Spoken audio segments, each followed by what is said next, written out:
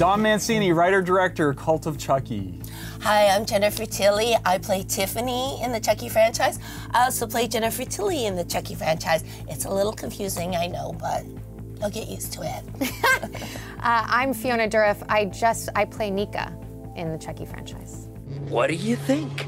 As a lifelong horror fan, I dreamed of maybe creating something that 30 years later would still be talking about, but I never really thought it would happen, so I feel kind of like I won the lottery. It's so funny because Don came up with the Chucky concept right out of college. I mean, he was a little wet behind the ears. I was in college. Well, he was in college. I was in college. Yes. Don't age me unnecessarily. I will not, but he's been doing the Chucky movies for 30 years, and he is a horror fan, so he knows what the fans like. And also that he wrote every single movie, which I think most of the major franchises have been reinvented by different brains, but Chucky has stayed.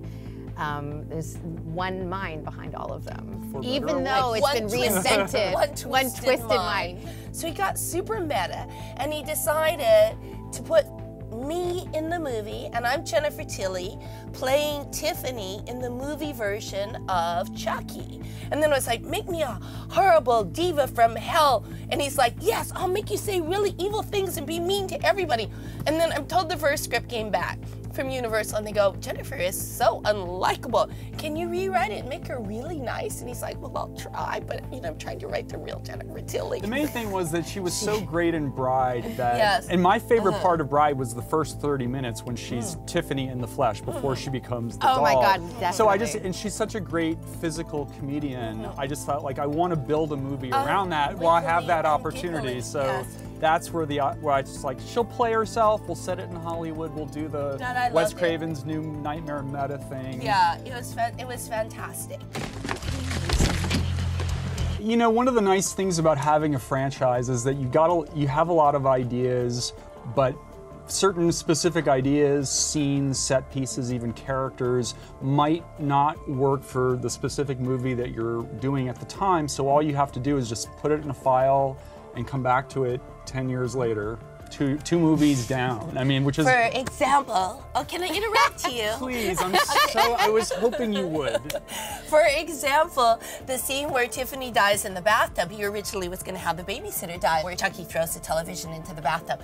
I'm sure I died much more spectacularly than that babysitter ever could, but for one reason or another... That was Dinah Manoff's death from the first movie.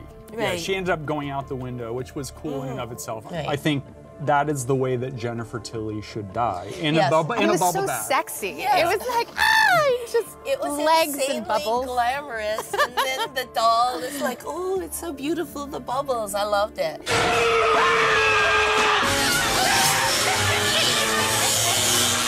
And it was hard because the Chucky doll, the puppeteers used to like practice with the Chucky doll in between scenes. So in that scene, he was walking around. He walks up to me. I'm in the bathtub. I can't get out because I'm naked. And he's doing this, checking the water, and he's like winking at me. And I got really nervous. I was going, hello, is Chucky plugged in somewhere? Because I thought maybe Art was gonna imitate life and Chucky was gonna electrocute me by like testing the water. Yeah. Come to think of it, it would have been good publicity. It would have been, but that's not like, I really don't want the headlines. Jennifer dies in a Chucky movie for real. Brad Dourif kills Jennifer Tilly. Yes. For reals. For reals, for reals. There's a lot of stuff that, like, the seeds of which were planted in my original script for the first Chucky that I'm paying off now. We've run the gamut from straightforward horror to horror comedy to farce and back again. And what does Martha tell you to do when guests drop by for dinner and you haven't had time to shop? You improvise. It was this really cool thing about me when I was in junior high school and high school, where it was like boys would be like, oh yeah, her dad's Chucky, and it made them want to date me a little bit more, I think. I had this like spooky vibe. But then when I got cast, I was even more afraid. So he's a walking, talking puppet, and his mouth moves, but also they play his voice. And then there's this moment where, you know, Chucky's taunting me, and it is my dad's voice, which is just the most kind of surreal, eerie, uncomfortable, helpful thing about the movie, where it's so unsettling because me and my dad are really close. Helpful in the sense that it helps me be afraid of it, yeah, because I'm not afraid of Chucky.